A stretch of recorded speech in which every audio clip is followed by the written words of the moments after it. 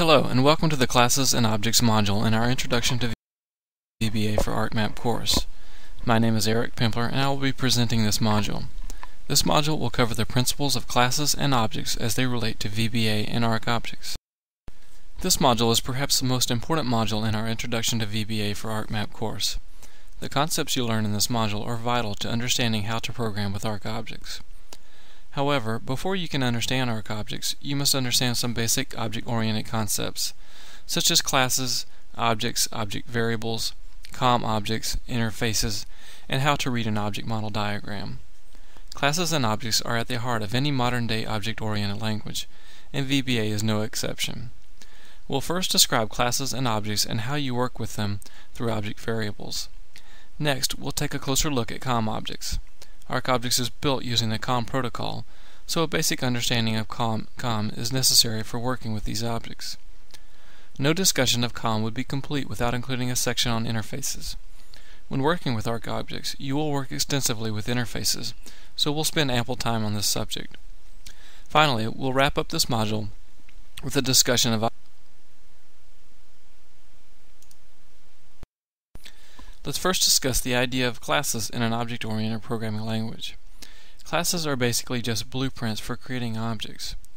Just as a construction contractor uses a blueprint to build a home, software developers use class blueprints to build software. Classes typically contain properties, methods, and events, and can be defined in a class module in VBA. Let's take a look at a simple example of classes and the objects that they can produce. When you place a command button on a user form, you are creating a new command button object that has been created from the command button class in VBA. Each object that you create from a class will have the same set of properties, methods, and events. However, each object is a unique representation of the class. Each can have different properties, respond to different events, and have procedures called. In other words, they can be tailored uniquely. Let's take a look at a simple class object example. In this slide, our class is the dog class. The dog class knows how to produce a certain type of dog, a beagle for example. We can think of the dog class as a blueprint for creating the actual dog or dog object. This blueprint dictates that each dog produced will have certain characteristics and behaviors. In this example, each beagle will be created from the same definition. Let's continue this example. The dog class blueprint calls for each beagle created to have the following properties: name, age, owner, color, and weight. In object-oriented terms, these are the properties of an object. Each dog will also be able to eat and run. We call these behaviors of an object the methods. Notice that methods are typically verbs and properties are nouns. Each of these dog objects will also be able to respond to some external stimulus. These are referred to as events. In the dog class, each dog object will be able to respond to the fetch event. A fetch event will be triggered by an outside stimulus such as an owner throwing a ball and telling the dog to fetch. Notice from this example that although each object contains the same properties, methods, and events, they have been assigned different values to their properties. Although this is a simple example, it can be carried over to the world of software development. You will often hear the terms class and object used interchangeably, but there is an important distinction which you probably have already picked up on. Classes are the blueprint and define the characteristics and behaviors of the objects defined from them. Objects are the physical representation of the class. In construction terms, a home blueprint is used to create a physical structure that we call a home. All objects are created from a class and are capable of manipulation by your VBA code. Let's take a look at an ArcObjects example. In ArcObjects, we have a class called Map. This class defines properties and methods that all maps have, such as label, extent, scale, spatial reference, layers, and many others. Every map that is produced will have these same properties. However, each map object can have uniquely set properties. Now that you have a basic understanding of classes and objects, let's move on to a few other related issues. Classes are stored in programming libraries that contain class definitions. Physically, they are stored in files with extensions such as DLL, OLB, TLB, EXE, and OCX. With ArcGIS 8.x, ArcObjects is stored in a single class library called ESRI Core. Starting with ArcGIS 9, the ESRI Core library is broken into many different libraries, all stored on your computer.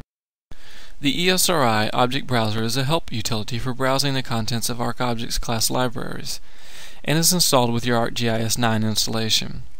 The ESRI Object Browser is a quick reference for which classes are available and what you can do with them. This tool is useful for gaining an understanding of the many classes, interfaces, properties, methods, and events available with ArcObjects. In this slide, you'll see a graphic display of the ESRI Object Browser. Click the link in this slide to see a demonstration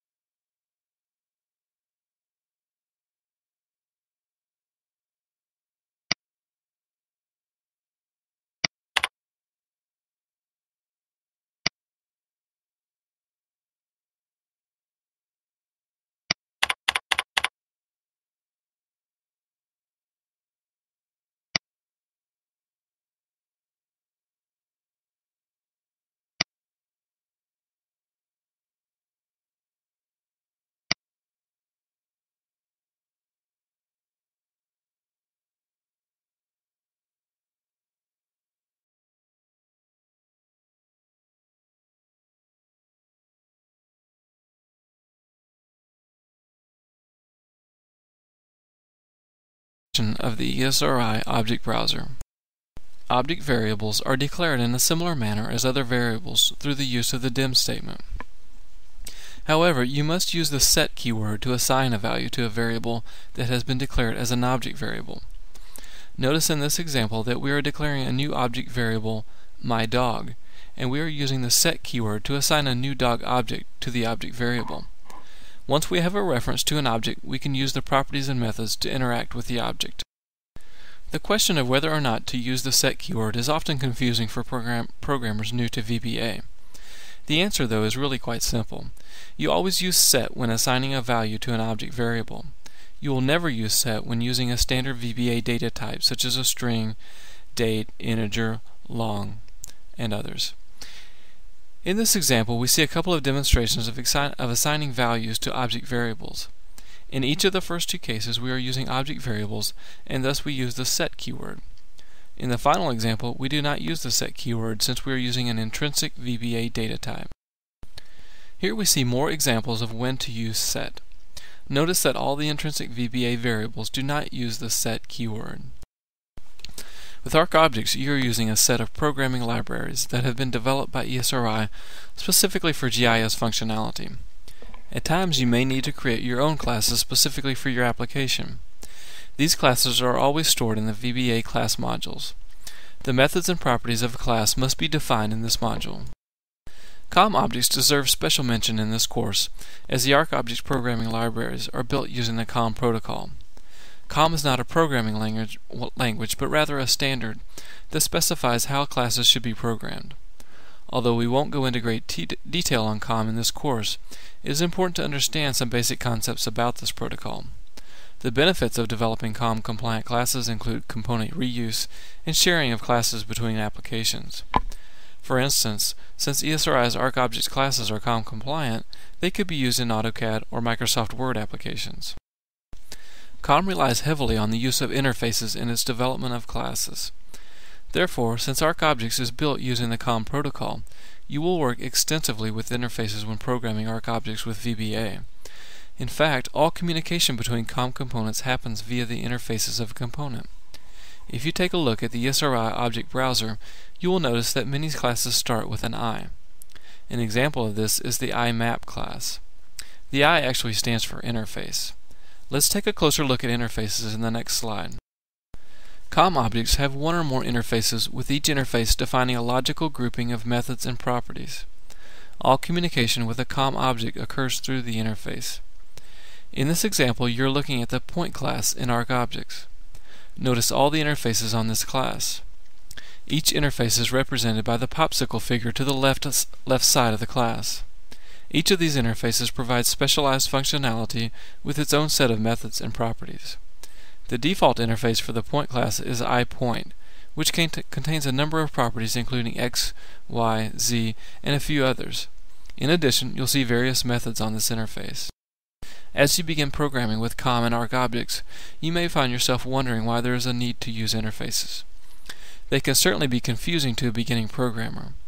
Perhaps the greatest advantage of using interfaces is that they enable a class to evolve through time through the addition of new interfaces.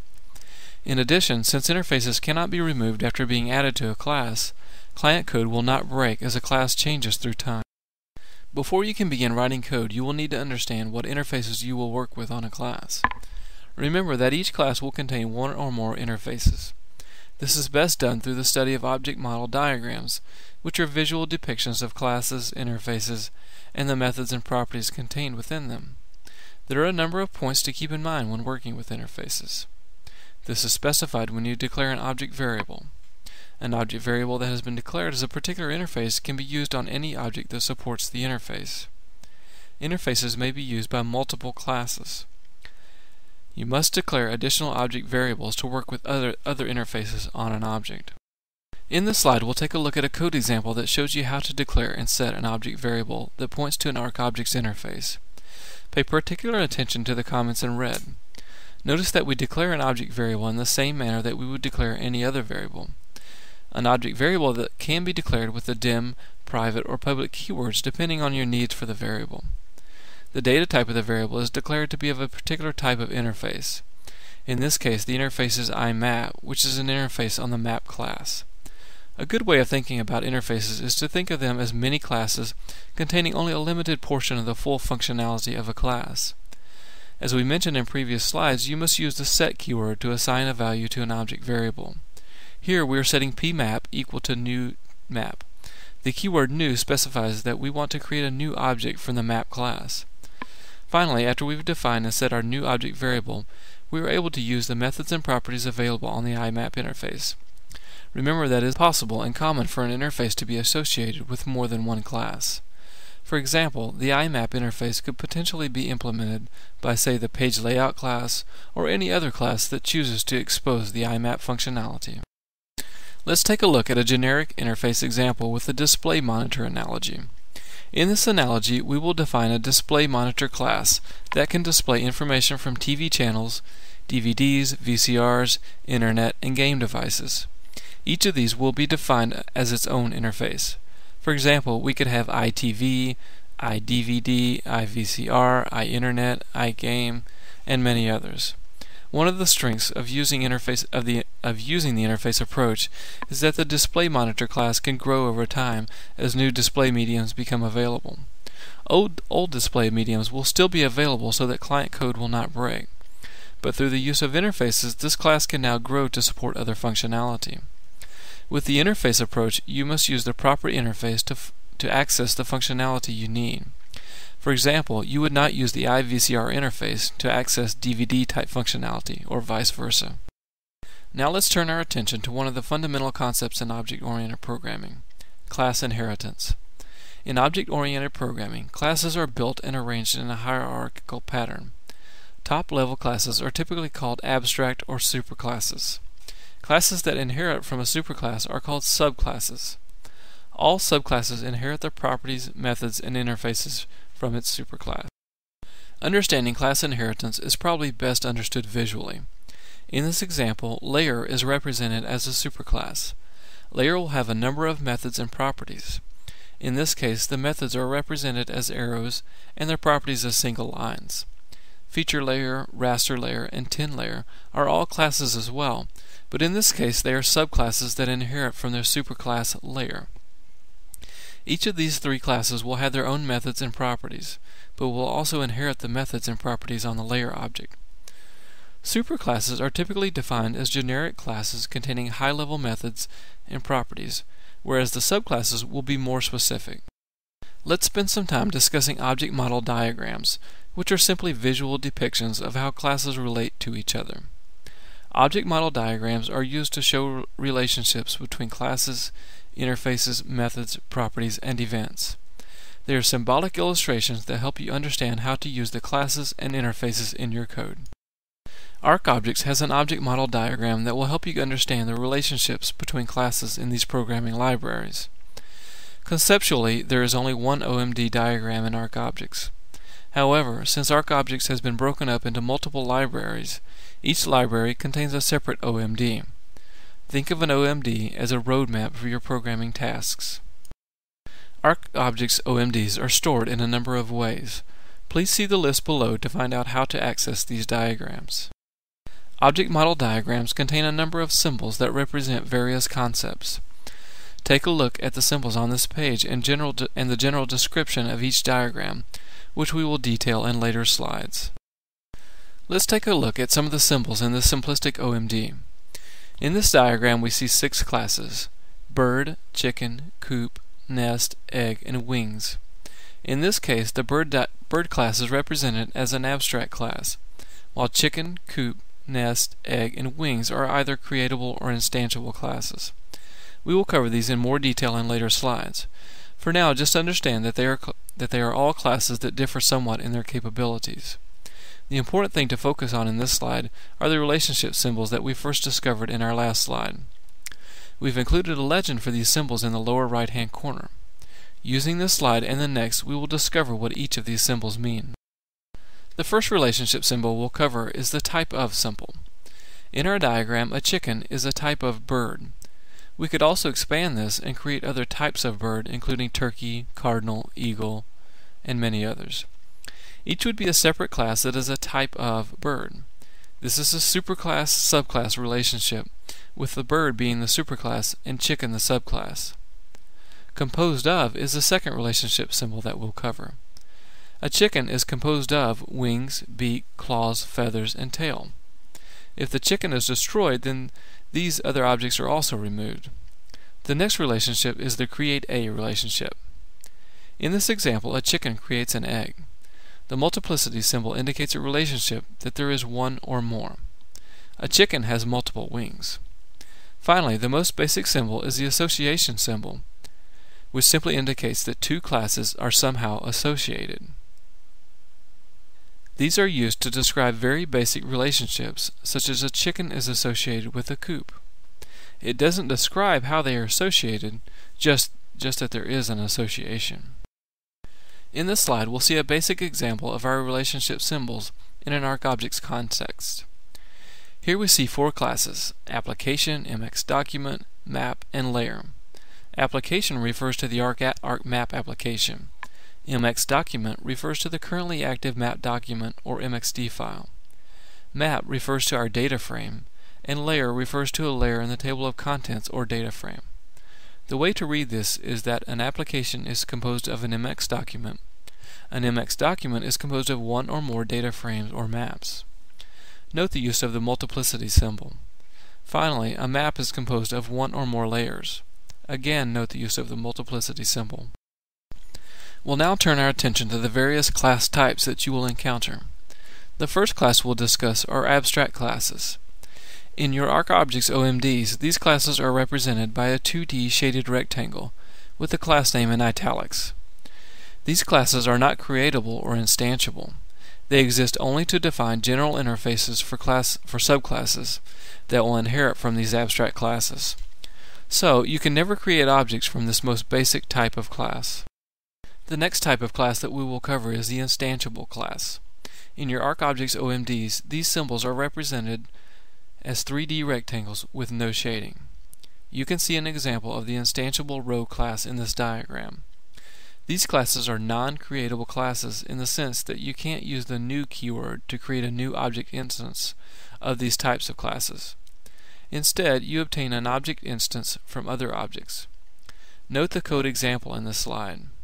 We are creating a new object variable, pNewRow, through the use of the createRow procedure on the iTable interface.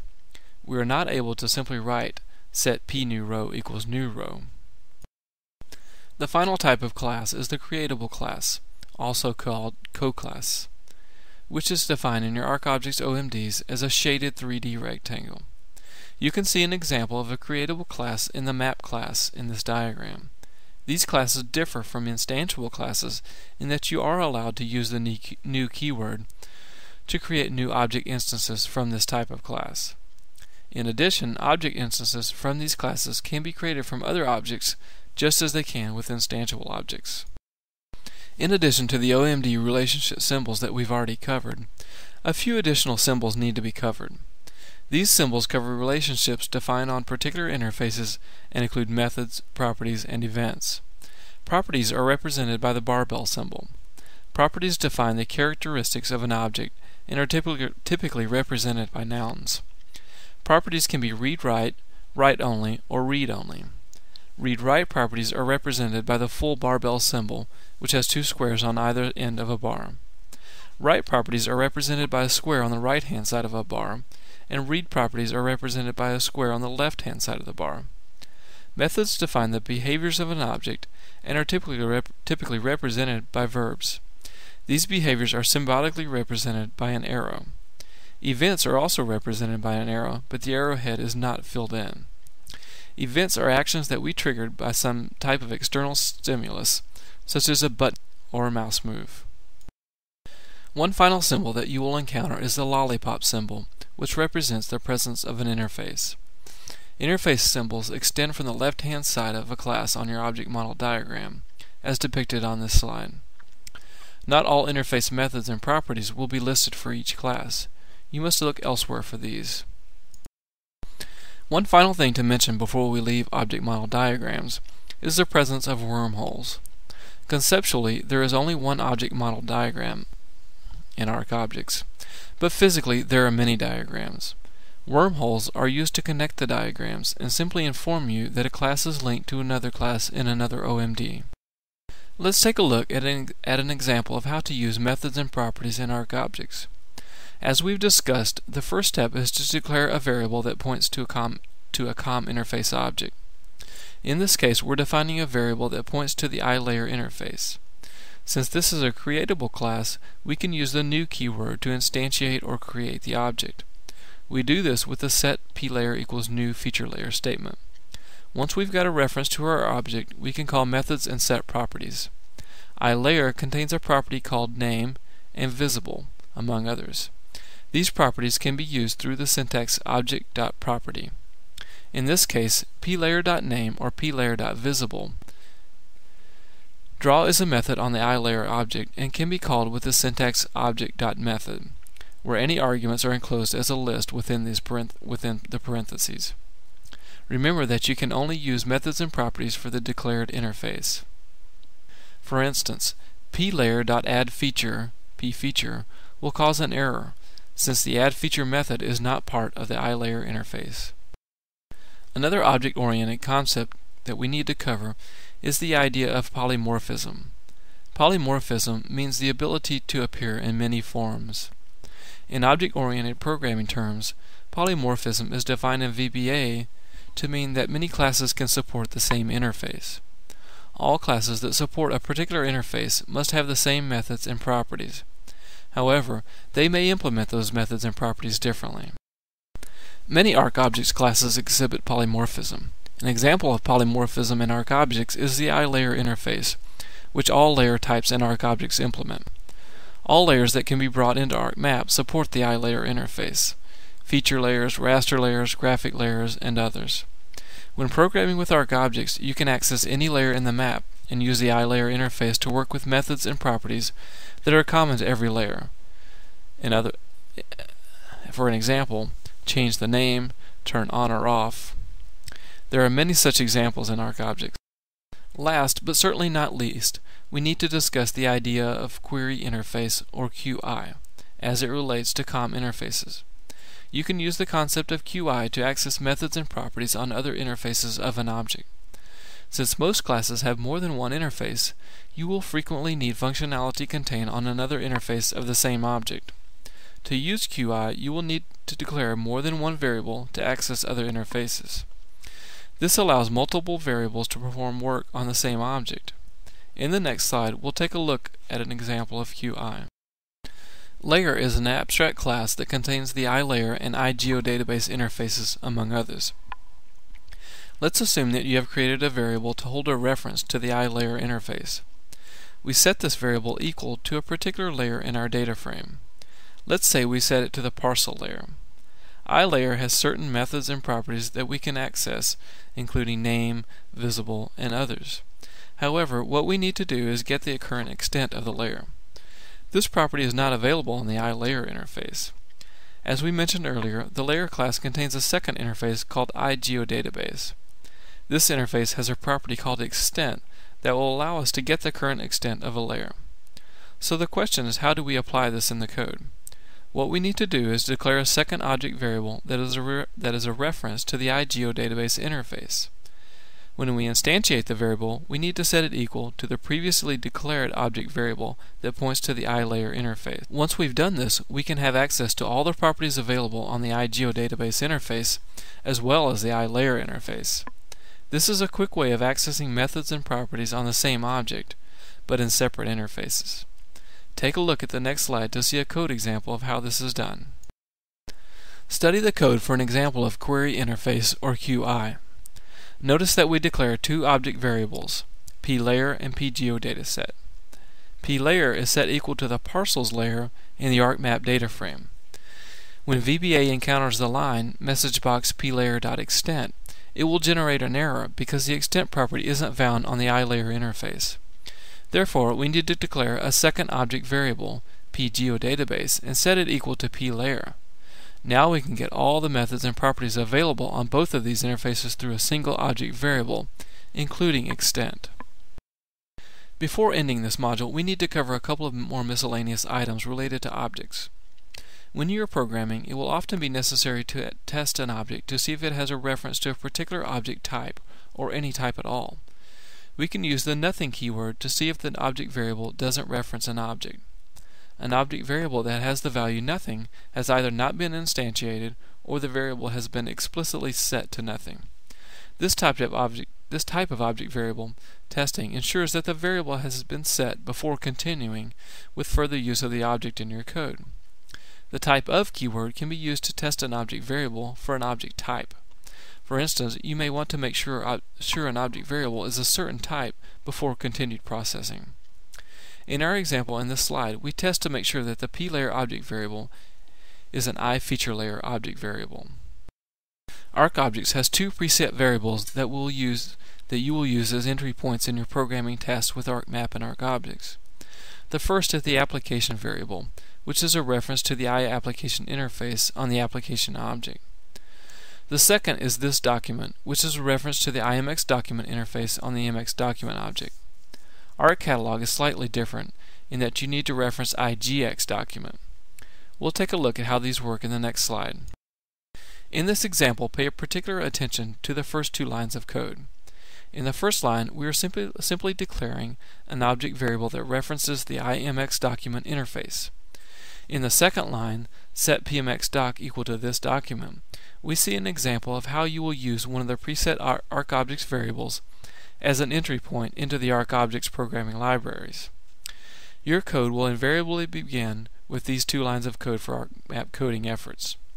Once you've gained access to ArcObjects through the preset variables, you're free to access other objects in the library.